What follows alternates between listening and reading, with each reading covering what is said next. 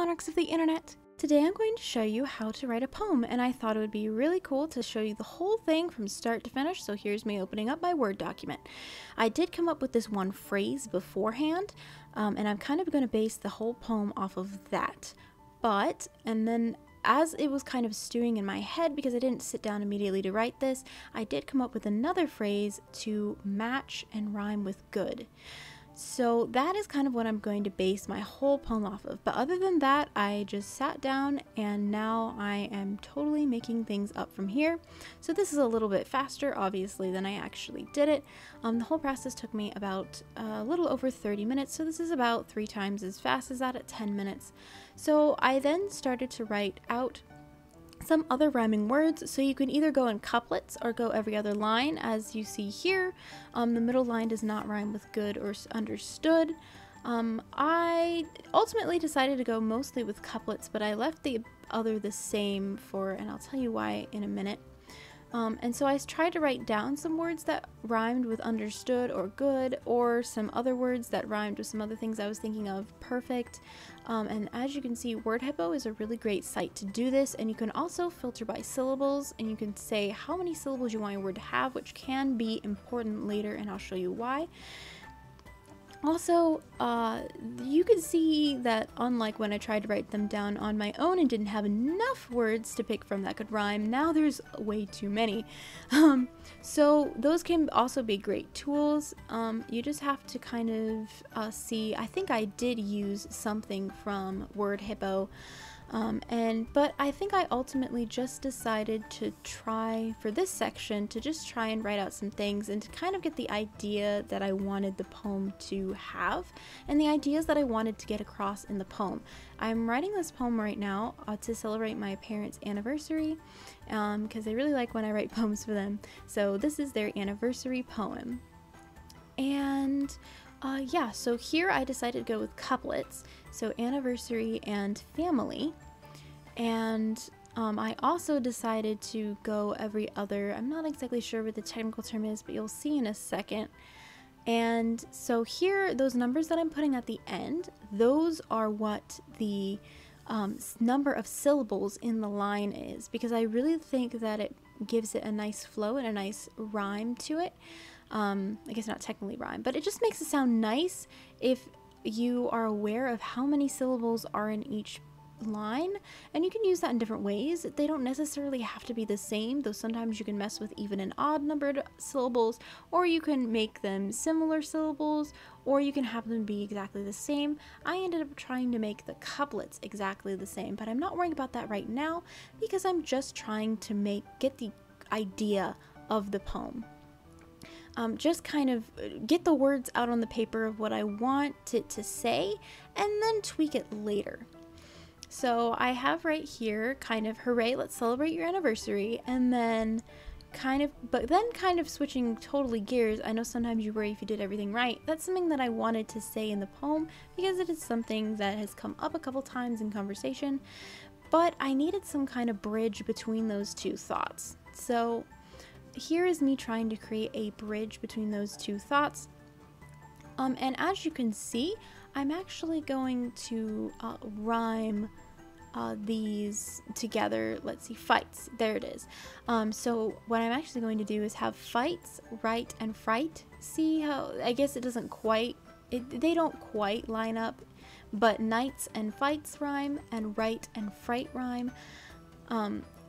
But you still have the "ite" in there. Things don't necessarily have to rhyme or be completely the same in order to make a nice poem and to make it kind of sound nice.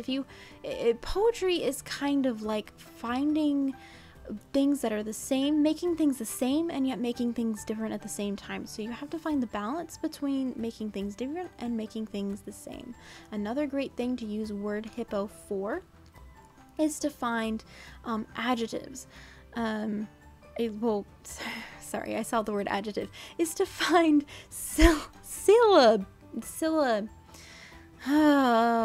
what are words? To find words that mean the same thing as other words.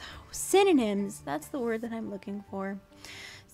Word Hippo is really great for finding synonyms and definitions as well, but I mostly use it for synonyms. And So here I'm going to do fights and nights, and then what I use the synonyms for is I was trying to find something that rhymed with family so that I could go back and forth between the two different kind of rhyming or similar sounding couplets, because I thought that would have a nice kind of ring to it, especially when read out loud. So I tried to find something for loving. I couldn't really find anything, and I eventually went with friendly, just because that's the only Lee I could think of that would make sense. Now I can kind of think of some other ones, but I think friendly is nice too.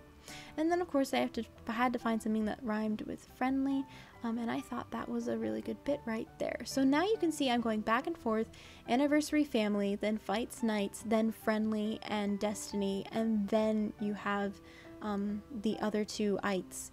And I thought that had a nice ring to it. Now here is where I'm doing the tweaking. So I'm writing down how many syllables they have at the end of each of these couplets. And again, you don't have to do couplets. Sometimes I do every other. And of course, there's many, many, many other poetry styles. This is just how I like to do mine.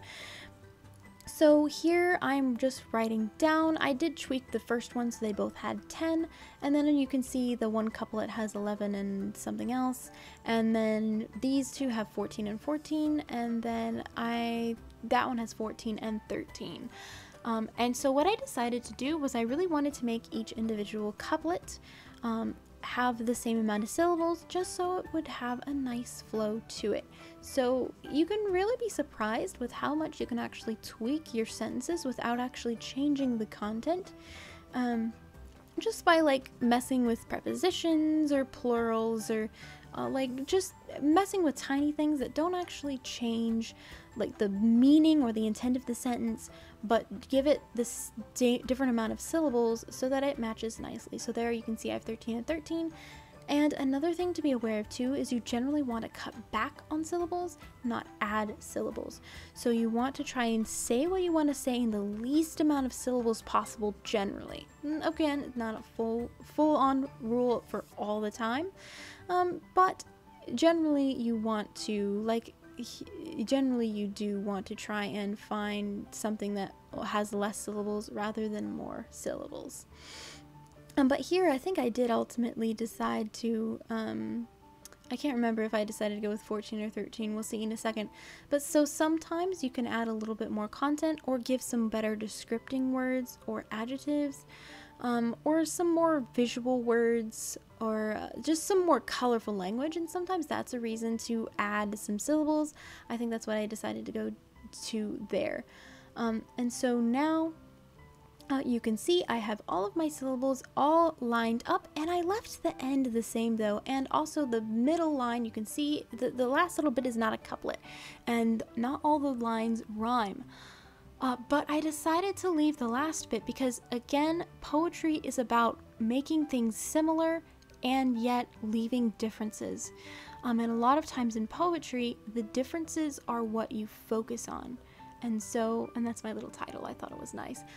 But the ending is different because it naturally brings attention to it, because you had couplets all the way throughout, and then the end suddenly doesn't rhyme anymore. And so then that gives it the impression, like it sticks in your mind, in my opinion. So that's why I did it the way that I did, and of course it's always a bonus when it has a nice look to it. As you can see, it's small at the top and then gets wider and then gets smaller again. I always like when it has a nice look to it. And now I'm just kind of formatting it. I think really the biggest takeaway here is you can do poetry in many, many different ways, and this is just kind of how I like to do it, but you have to find your own style. I've been writing poetry for a while now, and I kind of have found this style over time, but you can definitely use some of these tips and kind of adapt them to whatever style that you have. And yeah, so pretty much I'm just gonna save it and print it out, and now it should be coming up on the screen in a couple moments. Yes, fade to black or fade to white, that's what I did. Yes, and here I printed it out, and me and my brother signed it, so I gave him credit for it too. And of course, as always, here's a picture of my cat to end off the video. Thank you so much for watching, and I have lots of other videos about crafting, and I also have a book cover video as well if you're more into writing. And I hope to see you again really soon. Have a wonderful day. Bye!